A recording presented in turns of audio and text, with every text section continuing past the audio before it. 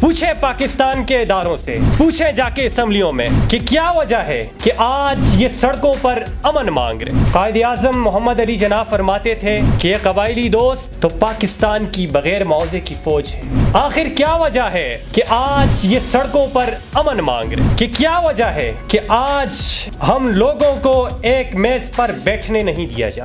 पाकिस्तान में अगर आजकल देखा जाए तो हर तरफ मारा मारी है, कौन नहीं जानता, कौन नहीं मानता कि इसके पीछे कौन। और नौजवानों सवाल पूछें कि क्या मेरा पाकिस्तान इस पोजीशन में है कि हम लोग मारा मारी करते फिरें? क्या मेरी मुल्क की मईशत इस हालत में है? आपने यहाँ पर पाकिस्तान की कानून की, आइन की पासदारी की बात की है, इसकी हिफाजत की बात की है कि जहाँ पर भी आपको कुछ शकु कुछ बात लगे तो वहाँ पर खौफ की वजह से खामोश नहीं होना, सवाल जरूर करना है। और जब आप सवाल करेंगे तो आपके अंदर जो लीडरशिप की क्वालिटीज हैं वो सामने आई, और जो खामोश हो गया तो उसके अंदर ताबेदारी आ जाती है, और ताबेदारी से फिर वो गुलाम बन जाता है। और यहाँ पर लीडरशिप की बात हुई, तुमने कब से उन लोगों को अपना गुलाम समझ रखा है जबकि इन लोगों को इनकी माओं ने आजाद पैदा किया है। अफवाज पाकिस्तान मेरी है, आपकी है, हम सब की है।